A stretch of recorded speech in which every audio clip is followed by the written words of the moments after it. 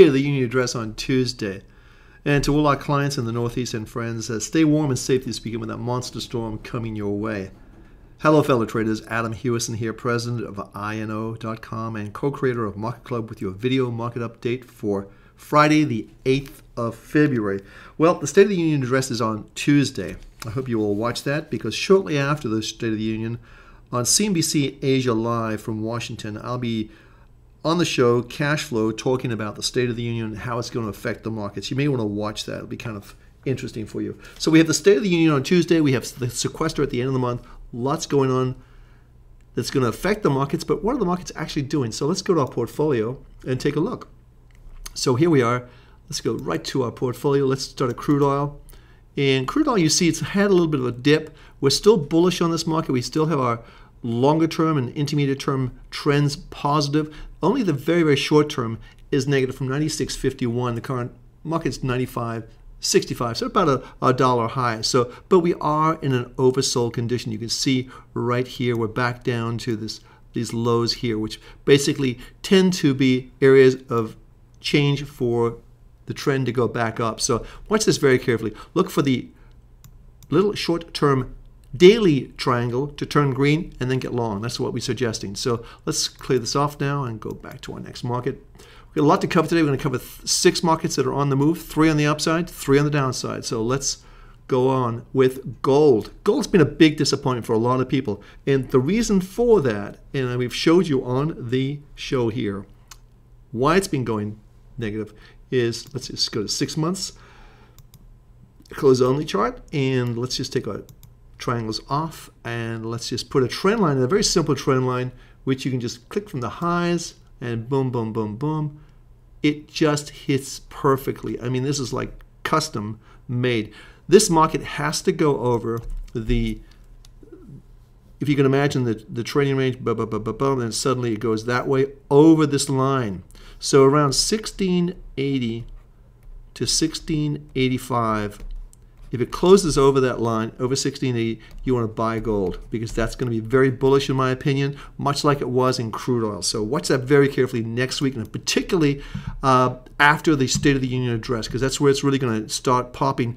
And remember, we have 24/7 coverage on gold at MarketClub. You can find live real-time prices for gold 24/7 on MarketClub. So let's go to the next market, the Eurodollar. The Eurodollar has been jawbone down by Mario Draghi. You can see basically our triangles are still positive, but the bottom line is this is a pullback in what I consider to be a bull market, and we're now oversold. I expect this market to regroup pretty soon, and it could be, again, the game changer could be the State of the Union, because the U.S. wants a lower dollar for obviously export purposes. So here we have the S&P 500. The chart's still very, very bullish. We've shown you the pattern before. It's a classic pattern that we'd like to look at, and that is we have, you know, the resistance levels right here, boom, the breakout right here. You can see the monthly trade triangle kicked in before then, and this is capable of going to 1560 to 1600. That's really a great opportunity. So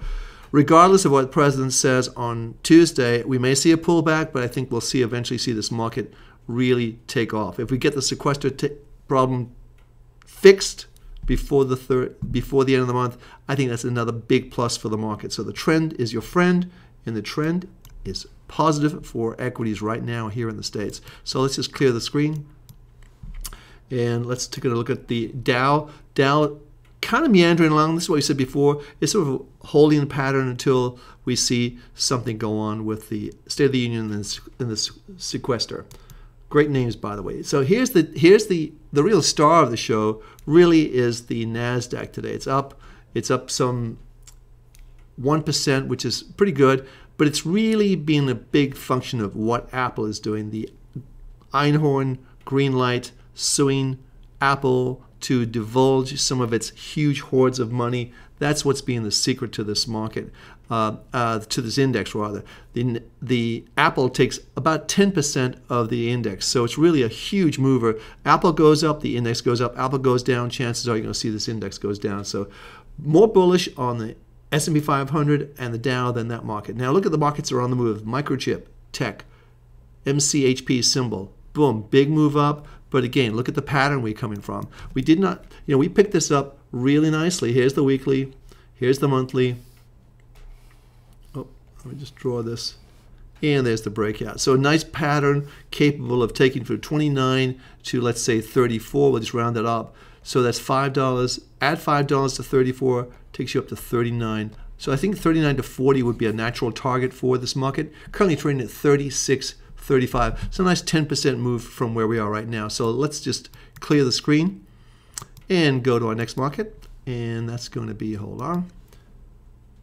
Next market is going to be Seagate Technology. STX is a symbol there. Again, a very positive picture. It's up today. It was up much more higher earlier on. It's pulled back a little bit. It's still up 2.21%. And again, we want to be long the stock. We think it's going to go higher. Stop. The key level here is below 33. If we're wrong, that's going to be a cutout point. But generally speaking, we think this market can go higher. And certainly the trend has been certainly that way. So let's see how that plays out. Next market is going to be Adobe. Adobe Systems, ADBE is the symbol. New highs. Love this stock. Love this stock. Love this stock. You look at this longer term. This is clearing all of this kind of information. It's definitely a big, big new high. The highest it's been since, gosh, going all the way back to 2008. So I think we could see this market go back up to certainly the 45. The other side, the flip side of the coin, are the stocks that aren't doing well. Now remember, Standard & Poor's is getting sued by the U.S. government on a case that may be somewhat flimsy. I don't know, but that's not we're not lawyers, but the reality is I think it's going to be a very flimsy case. Here we have a monthly that kicked in yesterday at 43.90. We're 43.46. So basically we're still in that mode, but everything is negative for this stock. It would look as though if we scope this out, let's say 6 months, as though we could get back, certainly with all the confusion, everything else, down to 43, 39, somewhere like that. So it's a nice 10% move on the short side. So moving along to our next stock, this is First Solar. FSLR is the symbol. First Solar, pretty interesting stock. Now remember, we have got a monthly that's long. Let me just reiterate what this is so you see. So here we are. We consider this to be the trend. Okay, so, and as you can see, the trend is up. That's the long-term trend that's up for First Solar. This market right here is for timing. And as you can see, it's negative, meaning you should be out of the market. You should not trade against the trend, but you should be out of the market right now. And there's the signal right there. So even though the market's down today, which is good, you would still be basically out of this market. You want to wait until you see some sort of form where this triangle, turns green. Okay? Once that turns green, it means the trend is back up because you're trading in conjunction with this trend here. Very, very important to trade with the trend. So let's just clear the screen off, go to our next market. And this is RSG, Republic Services. And Republic Services, big move today on the downside, said get out of the stock for at least for the time being. Longer term still bullish, but for the moment, just be out of the stock. And that's the best way to play this. Wait until you see either this market gets oversold down to these areas like here and here. And then if you still have a green monthly trade triangle, you may want to take a shot at buying it. Or you want to be more conservative, wait until the intermediate weekly triangle turns green. That's the key thing to look at. So look, we've covered a lot of stocks in a record time. We want to move these shows along. But don't forget, if you have a chance, watch the President's State of the Union address on Tuesday. I'm following that right after that on cash flow on CNBC Asia at 10 o'clock. I hope you can watch that. But I'll be back on Monday with the updates and see what the markets are doing then. To all our friends again in the Northeast, stay warm and well this weekend with that storm. I'm Adam Hewison for Market Club. I'll be back on Monday. Have a great weekend, everyone.